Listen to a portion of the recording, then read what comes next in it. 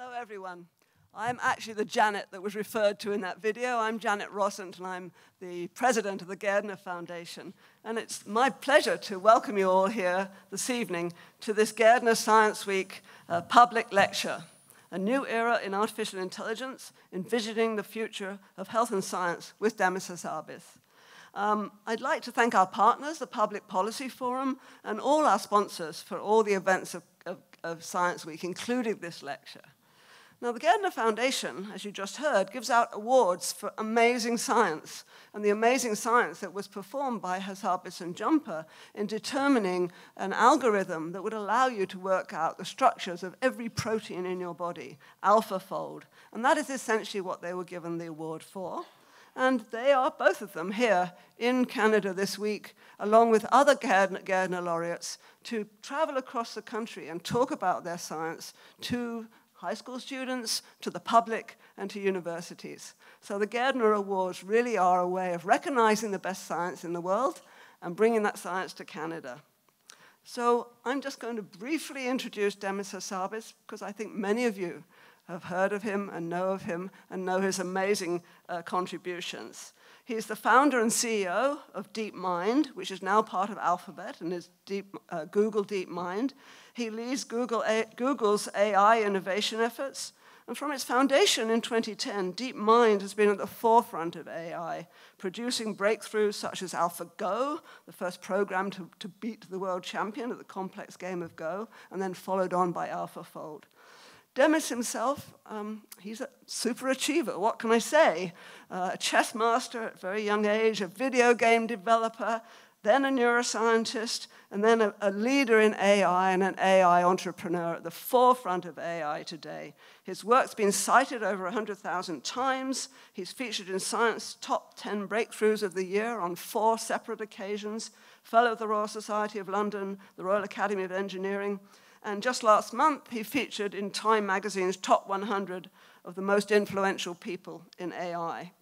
And so we're going to hear from Demis. And after Demis's talk, we're going to have a moderated discussion moderated by Shingai Manjengwa, who's here tonight as our moderator, who is the head of AI education at Chain Machine Learning and originally the founder of Fireside Analytics. At Chain Machine Learning, she works with clients on AI education, adoption, and implementation. But she's also very much committed to really trying to encourage education in data science. She's a children's book author and the founder of, as I say, Fireside Analytics, which is a science education company with over 500,000 learners who have taken her online courses through IBM and Coursera. So she's an AI expert and an AI educator at the forefront as well. So after Demis's presentation, Shingai will come, we'll have a moderated discussion, and you can take part in the conversation, but you have to do it through Slido. So if we could have the QR code up there. If you want to put a question to Demis, think about it now, think about it during his talk. You can enter that by taking the QR code and going through Slido to enter your questions. They'll be screened at the front here, passed on to Shingai, and if we have time, we won't be able to get, I'm sure, to everybody's questions, but we'll do our very best to answer some of the questions. So without further ado, I'd like you to join me in welcoming Demis Hassabis to the stage.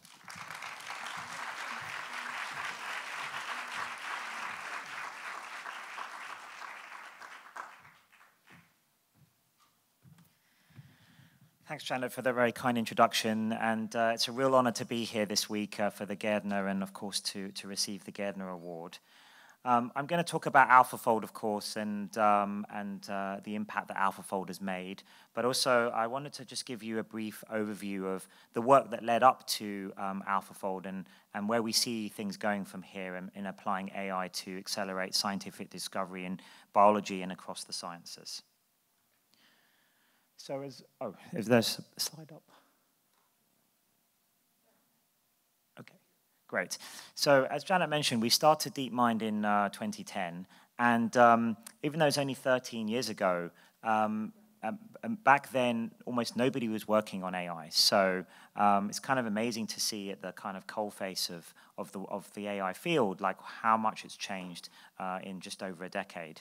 And when we started it back in 2010, we could see some trends happening and some ingredients that we wanted to make use of. So deep learning had just been basically formulated by Jeff Hinton and his colleagues in 2006, but hadn't really made its way to industry yet. And we wanted to combine that approach with another learning approach called reinforcement learning that we specialize in. And then we could also see hardware was exponentially increasing too, with things like GPUs and that we use today in modern AI programs. So we wanted to bring together those ideas and the hardware advances with also our increasing knowledge about the brain and neuroscience, which is what I did my PhD in, and try and bring across some of those principles over to AI systems. So that was the idea in 2010, is to bring this all together in a kind of Apollo program effort, a really focused, intense effort to try and build and make quick progress towards what we call AGI, Artificial General Intelligence, or human-level general intelligence. And we felt that we could make very fast progress if we did that in a coordinated way. And that's what transpired. And now we're part of Google, and so we're now called Google DeepMind, the AI research division.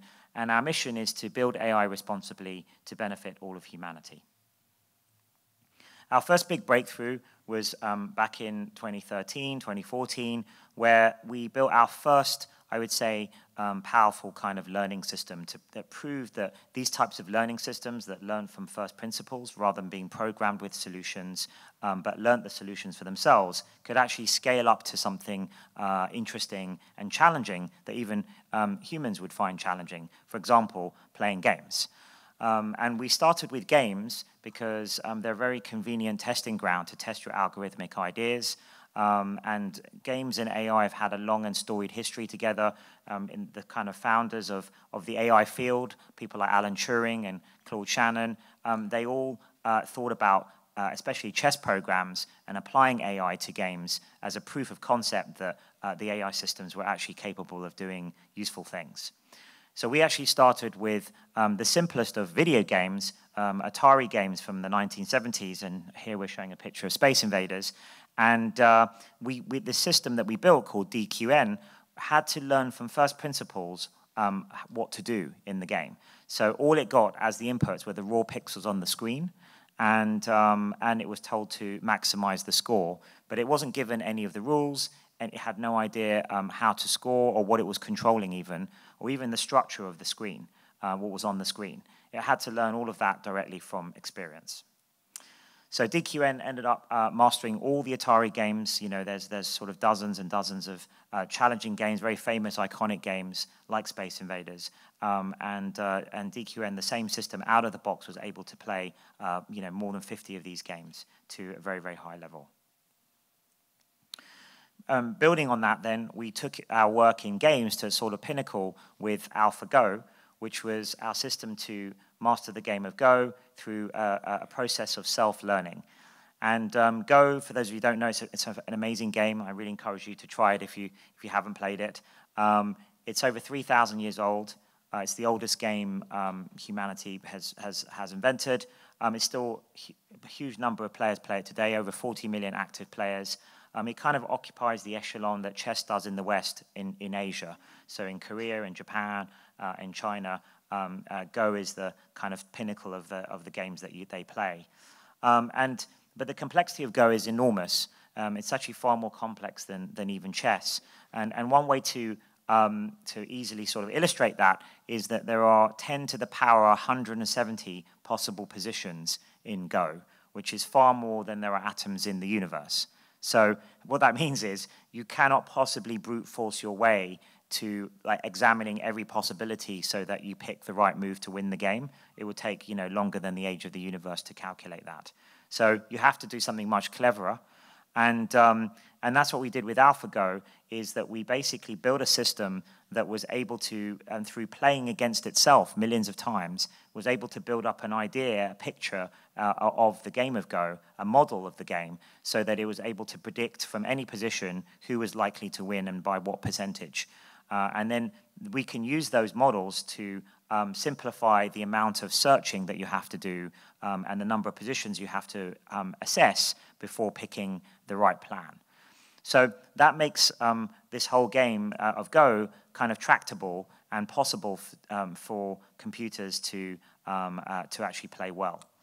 And then we famously had a $1 million challenge match against the legendary South Korean world champion Lee Sedol, who's a kind of living legend of the game, one of the strongest players of all time.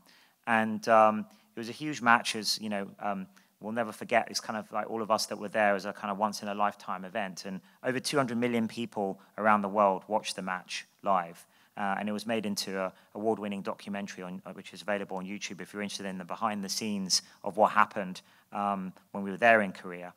And AlphaGo amazingly kind of won the match 4-1, which was obviously fantastic. But it wasn't just the fact that AlphaGo won the match. More importantly was the fact that actually it played many creative moves and came up with new creative strategies that no one had ever seen before, even though we've played Go for 3,000 years and professionally for hundreds of years. So it's kind of amazing that AlphaGo was able to come up with completely new ideas that hadn't been thought of before. And the most famous of these was, you can see on the right-hand side there, move 37, the 37th move in game 2 of the 5-game match. And that's this game and this move has now gone down in sort of Go legend, and all the Go books have been rewritten with these ideas in them, because you'll see that it's marked in red here on the board on the right. That's the position on move 37. It's very early in the game. And the key thing to note about the stone that's marked in red on the right-hand side there is that it's on the 5th line. So on Go, you play 19 by 19 board. And generally, you play on the edges in the early part of the game. You don't play towards the center. And if you're a professional player, you would never play on the 5th line this early on in the game. And in fact, the commentators, the professional commentators who were commentating live, literally nearly fell off their chair when they saw this move. And they actually, some of them commentated that they thought that the computer operator had misclicked to the wrong square because it was so unthinkable. And then it turns out that 100 moves later, the fighting from the bottom left corner of the board spilled out into the middle, and then that was resolved precisely where this move 37 stone had been placed. So it was almost as if AlphaGo presciently sort of predicted ahead of time that was going to be the decisive place to put a piece, so that it decided that battle and that decided the whole game. So it's it's definitely, I would say, an example of an AI system being creative. But it's interesting, to kind of consider what that means, because creativity, obviously, there are quite a lot of definitions of what creativity is. But let's, for simplicity, just take a simple operational definition of creating something. Creativity is sort of coming up with something new that has never been seen before. Then I think you could kind of say there are 3 levels of creativity, and AI systems are currently able to do the first 2, but not the last one. So the lowest level of creativity I would call interpolation. So there you can think of an easy example would be like if I showed an AI system 1 million pictures of different cats, and then I told it to come up with a new picture of a cat that's not in any of those training images. It could just do an average of all the cats it's seen, and kind of create and output that as the prototype cat. And that cat would be in some ways original, because that cat picture, because it doesn't exist in any of the examples. But obviously that's a very simple form of creativity.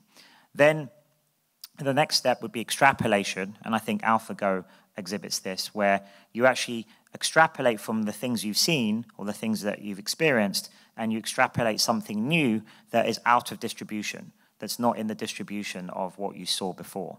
And I think move 37 is a good example of that. Like, no human player in the history of Go would have played that move. But AlphaGo came up with that, and later it turned out to be a really great move. But then the final step is, I would call, I call invention, or you can think of it as out-of-the-box thinking.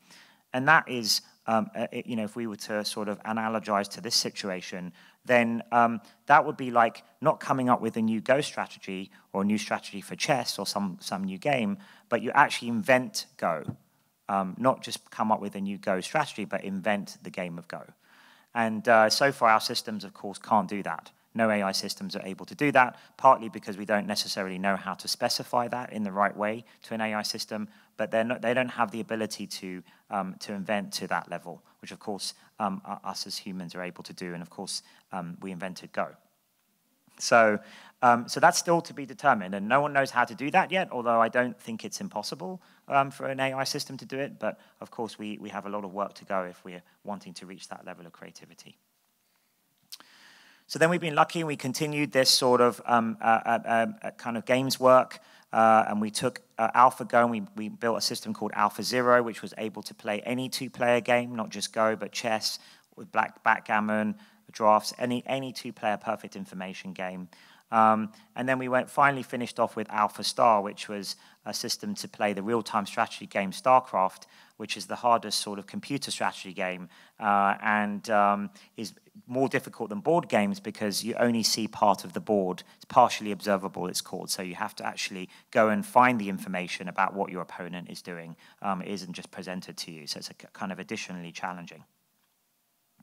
Now, this was our work in games, but games was obviously just a means to an end. It was a lot of fun, and I could work on games my whole life, but it was just to test out these algorithms, and the idea was to build general-purpose algorithms, not just to play these games, but that would be transferable to other domains, to real-world problems.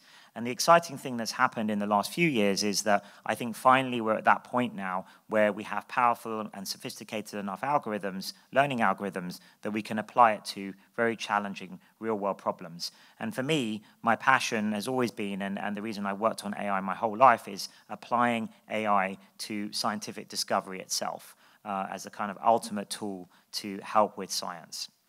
And what we look for, and what I look for in picking a problem to tackle is, kind of three properties of that scientific problem. We really love massive combinatorial search spaces, a bit like the one I showed you in Go, where this hugely dense, complicated search space, and you can't do it by brute force methods. So you have to use a learning system to learn a model of the environment and the situation.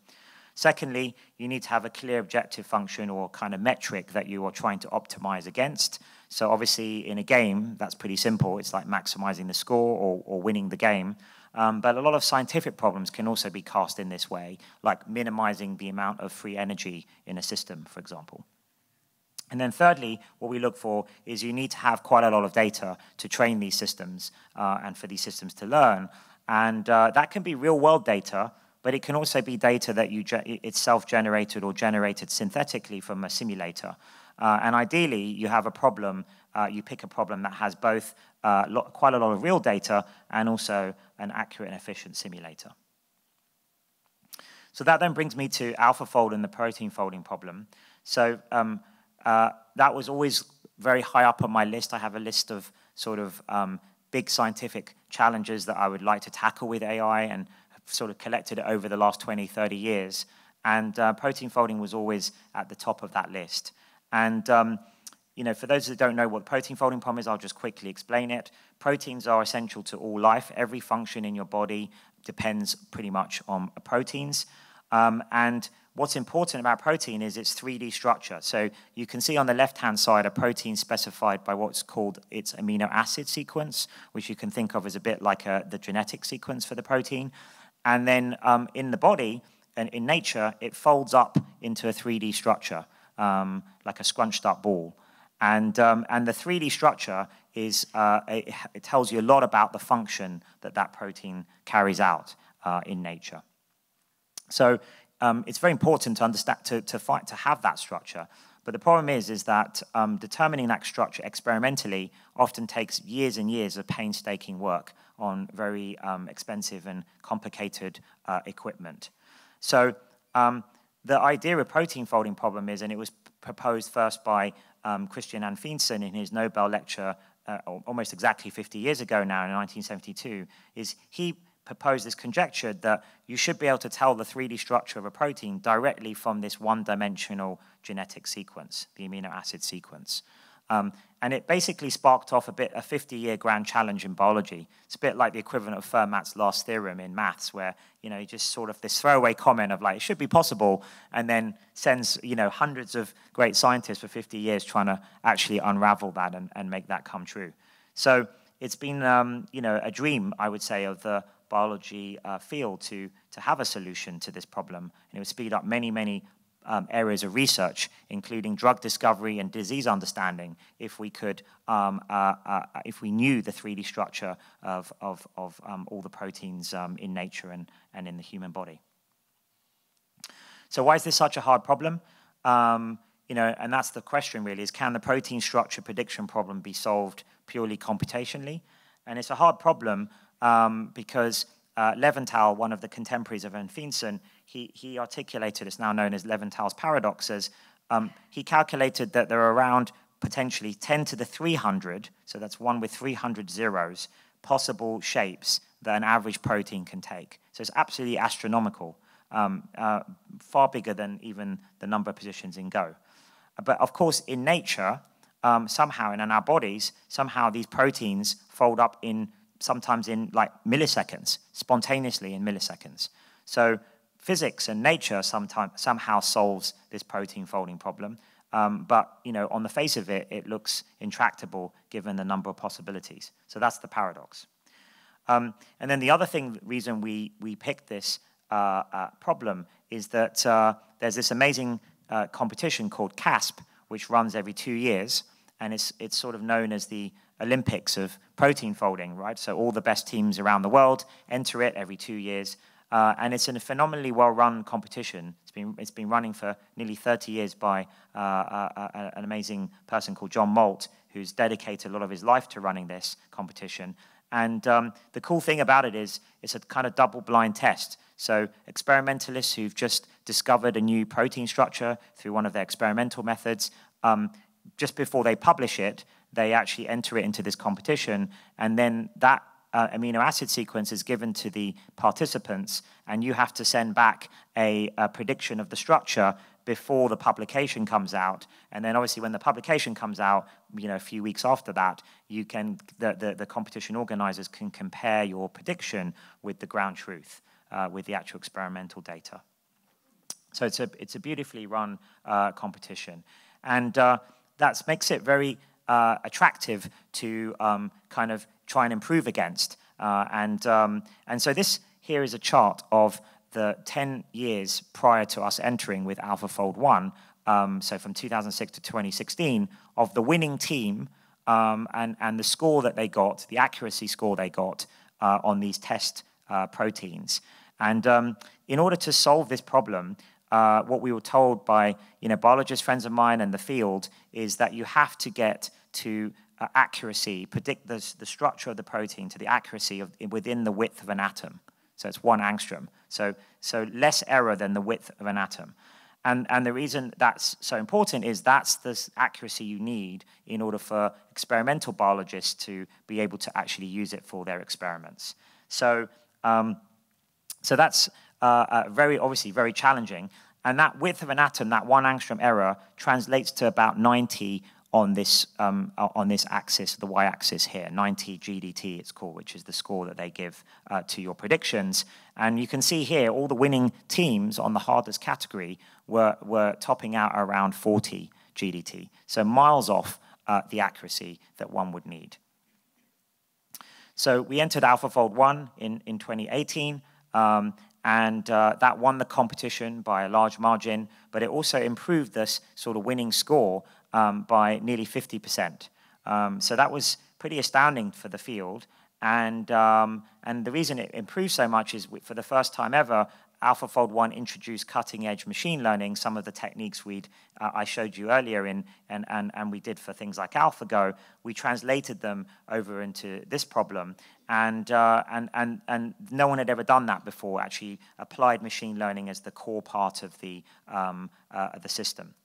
But we weren't satisfied with that, just that. Of course, we wanted to get to this 90 level. And we did that with AlphaFold 2, where we re-architected. We took the learnings from AlphaFold 1, and then a couple of years later entered Cas14 and won the competition again. But this time, we did reach atomic accuracy across all the test proteins. And that led the organizers to declare the problem essentially solved.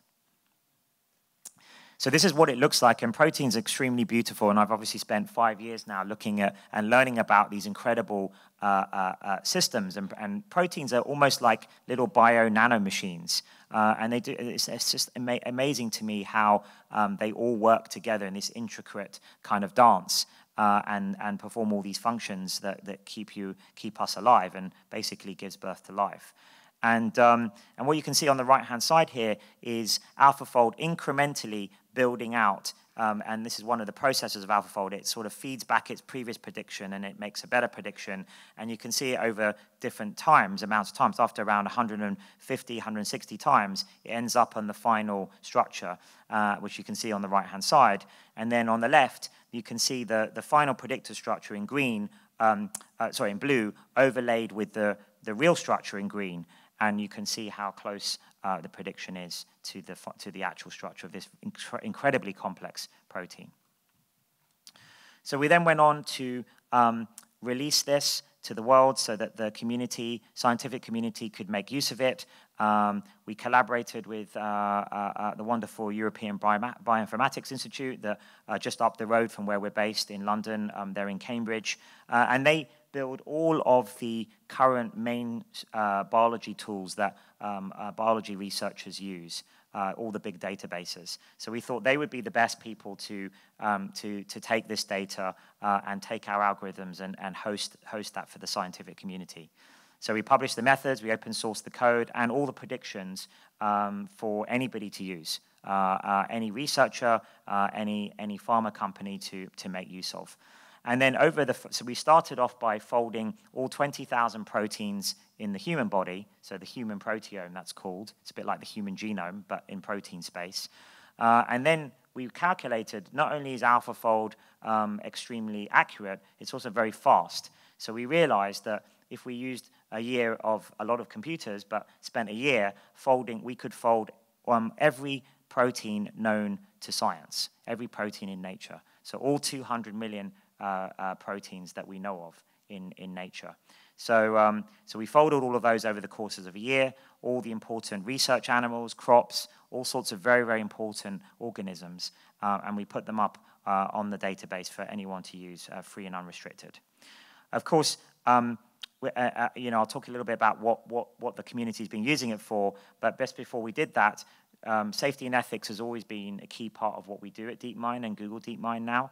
And it's no different here. We consulted with over 30 experts in biosecurity, obviously biology research, and also in human rights as to what we were going to release and make sure that it was beneficial, the benefits outweighed the risks, which they all unanimously came back and agreed with. Oh, so one thing I should mention here is that 200 million proteins, it usually takes, can take a PhD student, a grad student, their entire PhD to find the structure of one protein experimentally. So, if you think a PhD can take an average of 5 years, then 200 million structures would have taken 1 billion years of PhD time. So it's kind of amazing, really, to think of it in that way. So what has it been used for? It's been amazing. We've been kind of amazed by what the scientific community has done with all of this and the diversity of things they've applied AlphaFold to, from designing plastic-eating enzymes to important structural biology, like determining the nuclear pore complex, one of the biggest proteins in the body, to looking at designing new vaccines. And we're especially proud of the neglected disease work that one of the early adopters of AlphaFold was the Drugs for Neglected Disease Institute, part of the WHO. And they work on things like leishmaniasis and Zika virus and viruses that and diseases that affect the poorer parts of the world and often don't have a lot of pharma working on that, and pharma companies working on those things. And here we're able to give these NGOs directly the protein structures for the bacteria and the viruses that they were interested to combat. Another example, just in numbers of the impact of AlphaFold, is over 1 million researchers have used now the database and AlphaFold in pretty much every country in the world, and it's been cited over 15,000 times now in just over nearly 3 years now. So it's been, the impact's been incredible to see. And I'll just end with a few thoughts about where this is all going. So I like to use this phrase, science at digital speed. And I think we're going to see more of this soon. And I think AlphaFold is maybe the first example of that. And I mean it in two ways for AlphaFold. So one, of course, is that it's able to find the structure of a protein incredibly quickly. So for an average protein, it only takes a few seconds. So that's obviously amazingly fast compared to experimental methods.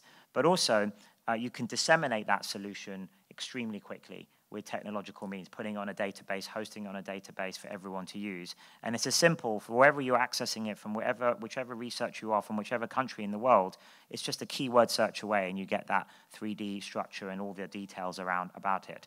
So that's why we think it's been adopted so quickly and being used by so many people so quickly, because it is a sort of digital solution.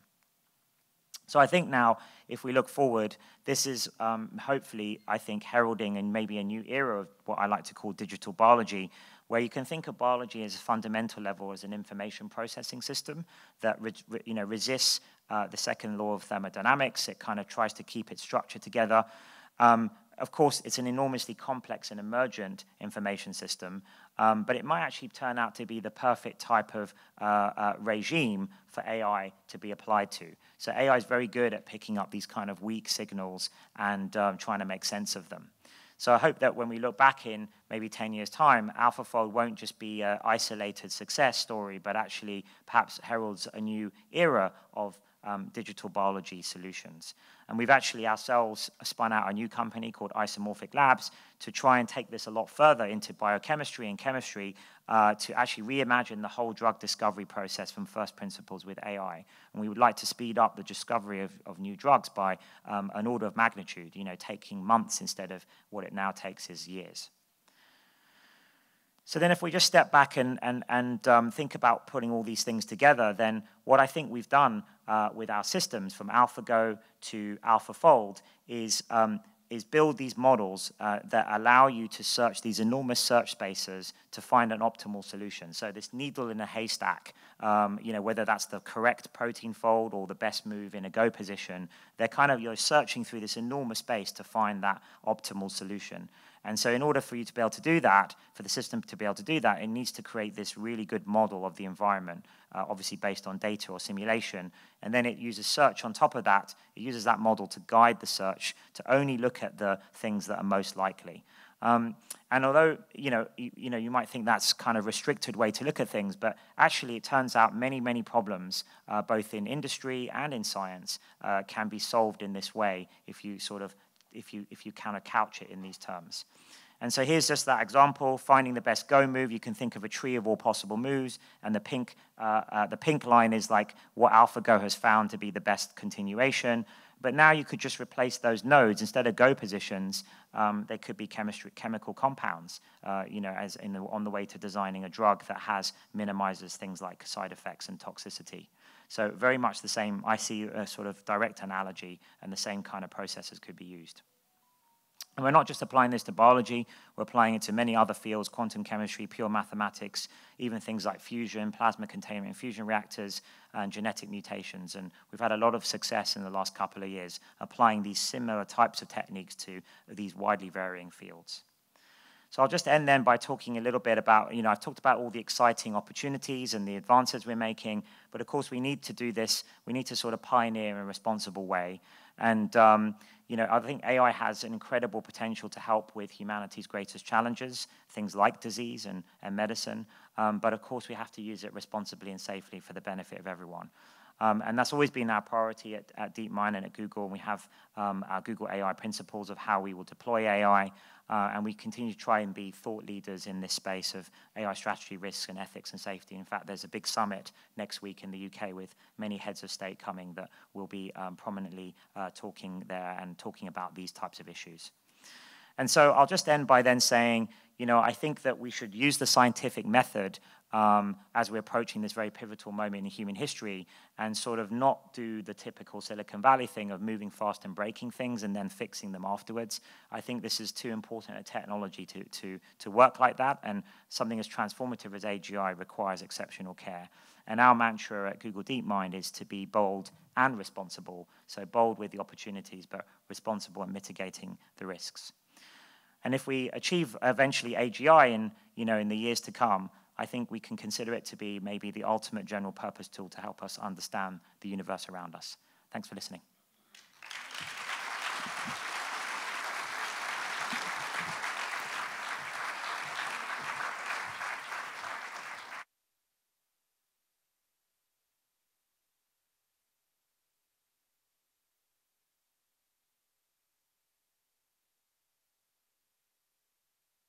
More round of applause. I think that deserves.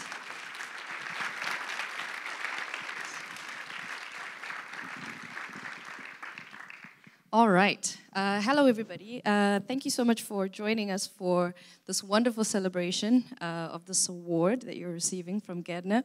I'm going to start off with an icebreaker, because obviously this is a lofty topic. So my job is to make our speaker feel comfortable. So I'm going to pick a topic he's comfortable with, chess. And let's add some pressure here. You're down to the wire. Which piece are you going to choose? A bishop or a knight? Well, look, I think that's the beauty of chess, is the bishop and knight have such different capabilities, but they're worth the same amount of points. They're 3 points each, but I would have to say the knight is my favorite piece. So okay, I'll take that.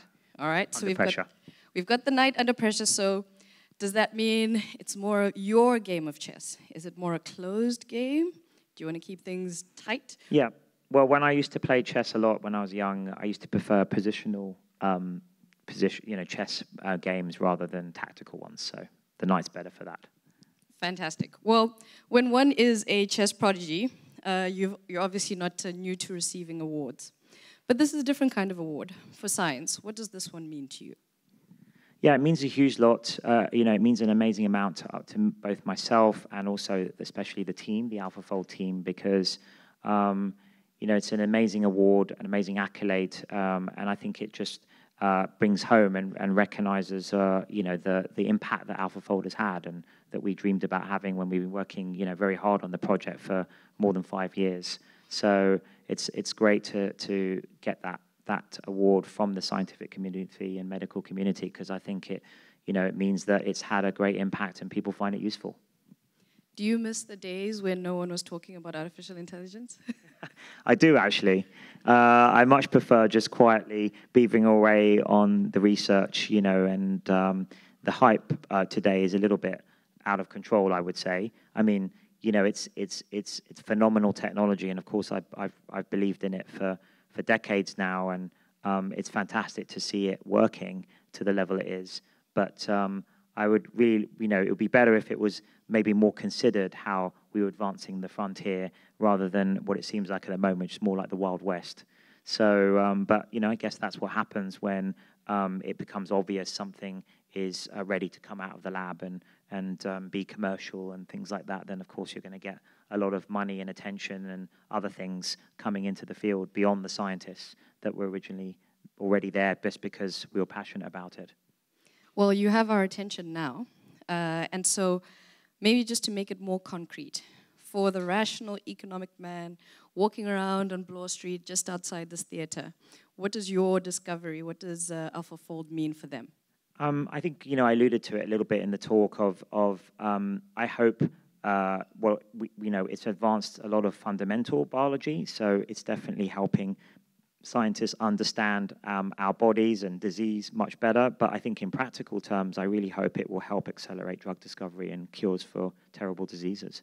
So, and that's always one of the things, maybe the main thing I wanted to apply AI to one day when I was, working on it as a kid even. that's what one of the most major things that I thought AI would be of use for.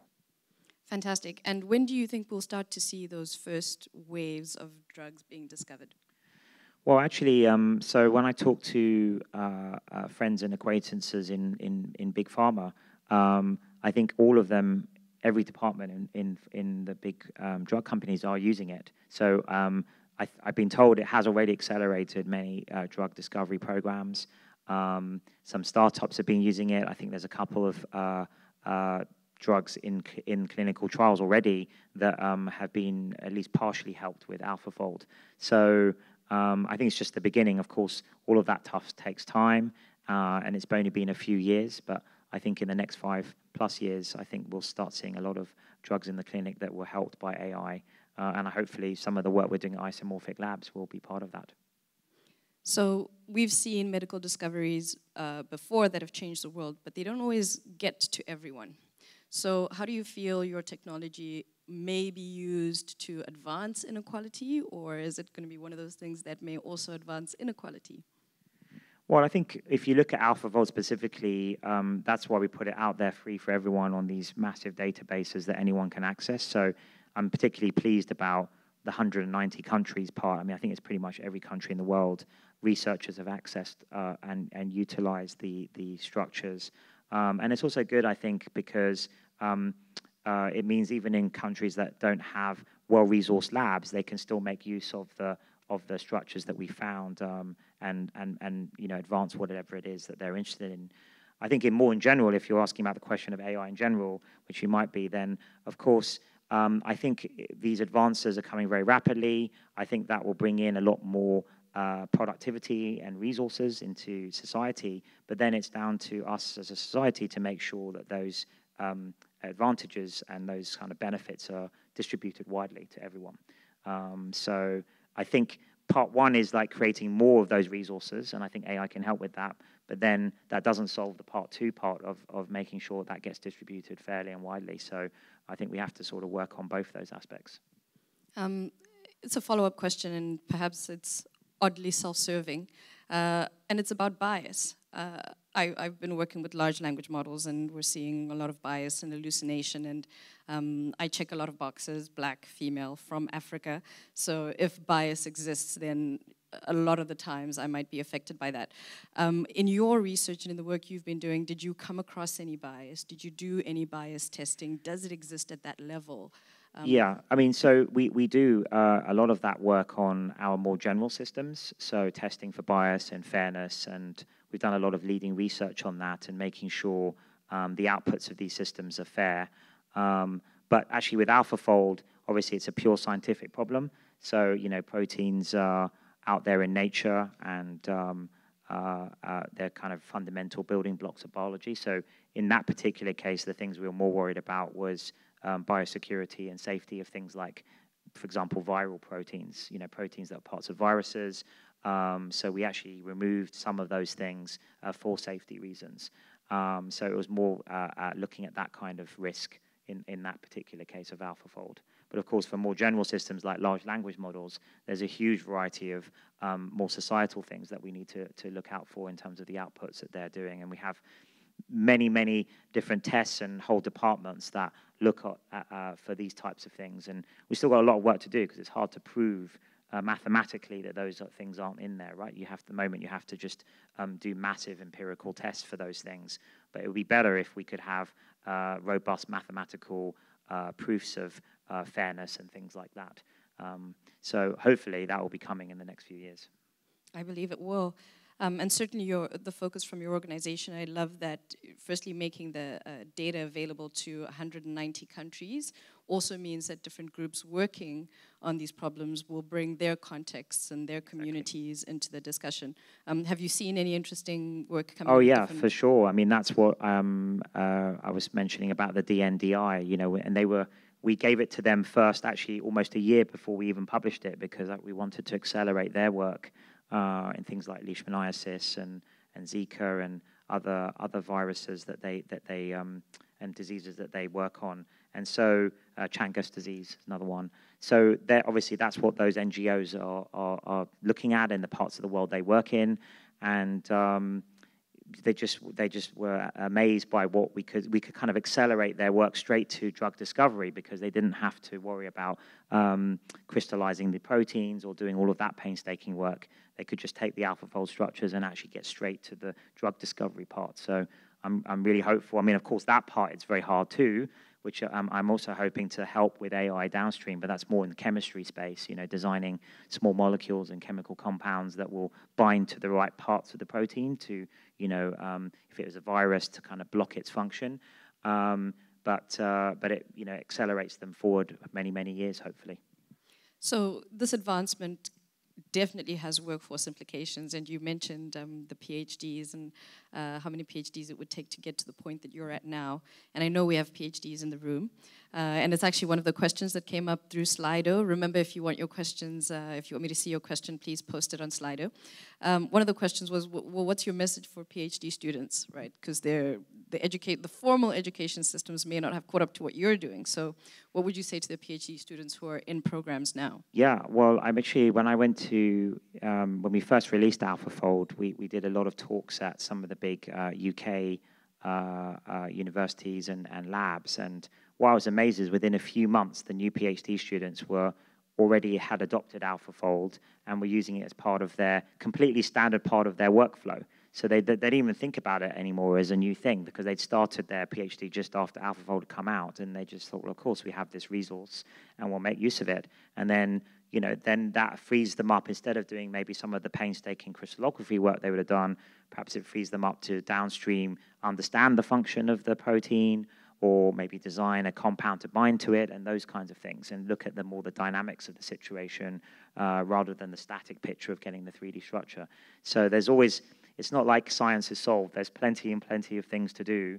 And I think that's what good technology has always done in the past, is it sort of is a really helpful tool that then frees you up, whether you're a PhD student or a professor, to think of the next level up in the problem stack. A follow-up question to that, also from Slido, was a doctor in the audience was saying, how should healthcare workers prepare for what's coming down the track based on your work? Well, that's a lot further down the track, I think, for actually being, you know, in the hands of healthcare workers. Obviously, that's eventually what will happen if the drug discovery process works. So I think the next step is AlphaFold, the structure of protein is only one small part of the whole drug discovery process, right? Just to be clear, it's not solving drug discovery. You need to do many, many other things, but it's an important part of that process. And I do think that other parts of that process, like designing small molecules and chemical compounds that have the right properties, would be amenable to these types of AI systems. And then once they pass clinical trials, hopefully that's when they'll be in the hands of, you know, healthcare professionals. So we've been very practical in this conversation so far, but many scientists have been talking about AGI, and you spoke a little bit about it. And I actually love your definition, because you just talk about artificial intelligence agents being able to do tasks to a human level. That's the definition that you've provided. What about sentience? It's out there. I have to ask. People want to know, what about sentience? So, look, so sentience is something I've thought about a lot, but it's of course it's still debated even in philosophical circles, right? So first of all, we don't have a clear definition of sentience, but let's take the kind of usual definition of consciousness. I would say that the systems we have today have no semblance of that, in my opinion. They're just pieces of software. But I think as they become more sophisticated over the next few years, maybe next decade plus, they'll start doing more and more capable things and actually be able to do more and more of the things, cognitive functions and capabilities that we have, perhaps even including creativity, like I mentioned, the invention aspect of creativity. And then they'll get closer. And then I think, and this was always what I thought as a neuroscientist as well, that building an artificial intelligence sort of system or an artifact and then comparing it to what we know about the human mind would probably be the best sort of controlled experiment to understand what is special about our own minds. You know, maybe invention, dreaming, emotions, consciousness would be another one on that list. All of these sort of mysteries of the mind. You know, I'd love to know how that all works, and maybe building an AI construct, whether it has it or doesn't have it, it would be useful either way to kind of compare. It's like, oh, so it turns out you can have systems that are capable and maybe intelligent even, but do not feel conscious in the way another person does to us. So that I could easily believe would be the end result. So another question that came through Slido was around diseases of the mind. And you know, there's on the one side, we have the work that you've done with AlphaFold, but you're also someone who studied neuroscience extensively.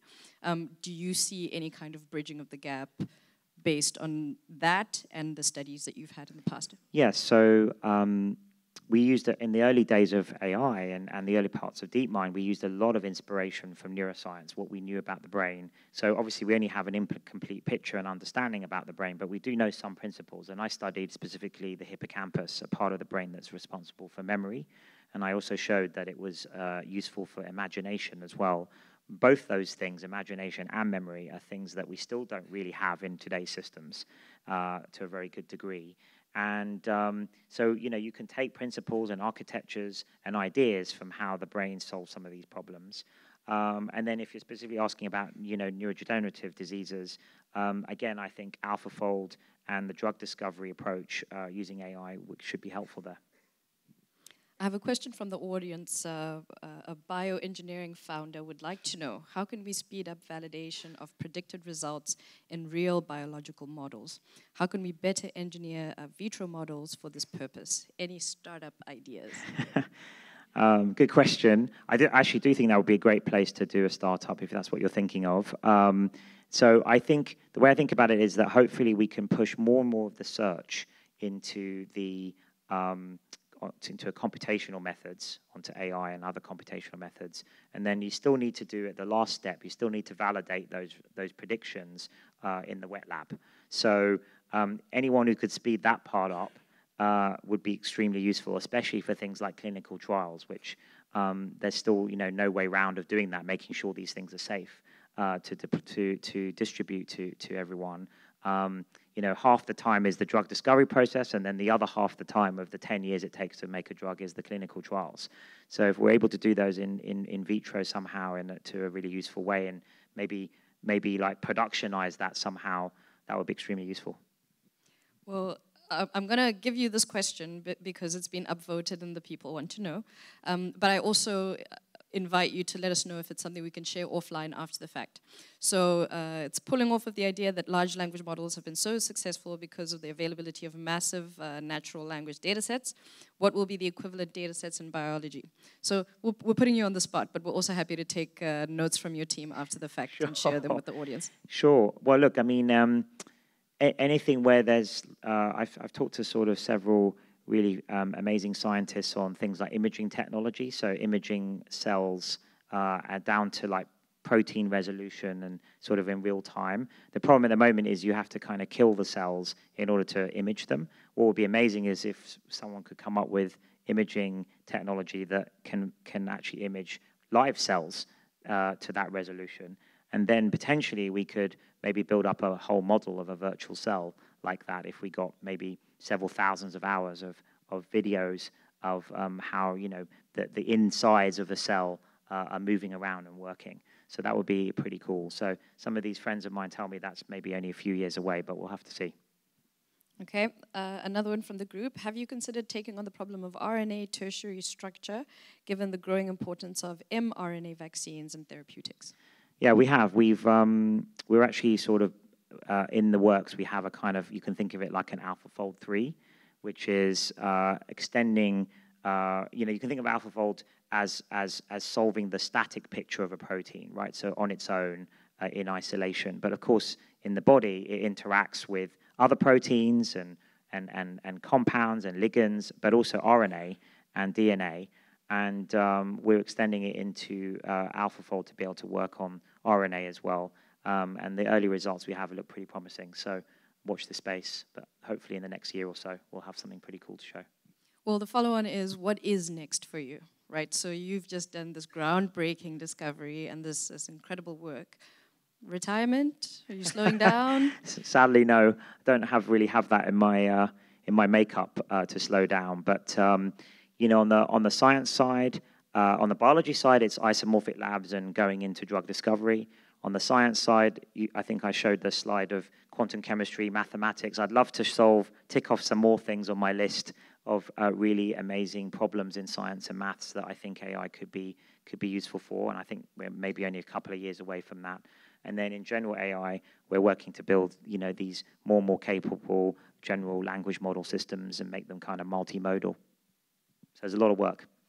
And because you're so accomplished, I think the scientists in the room also want to know, how do you have fun? Well, in the small amounts of time that I have, free time, I do love playing games still, so that's fun. So I do that with my kids, and also I love football and Liverpool Football Club, so that's my relaxation, is watching Liverpool matches. You will never walk alone. Exactly. Very, very good. I'm a Liverpool supporter too. Oh, you are as well? Yes, okay, fantastic. There you go. Well, we're coming up to time, and I just wanted to get in one last question, which is, this is a bookish audience. What homework do you have for us? Maybe a movie to watch, or a book to read? Oh, wow, okay. Well, look, I mean, the thing that springs to mind, my favorite book is The Fabric of Reality by David Deutsch, who's this amazing Oxford professor who invented quantum computing.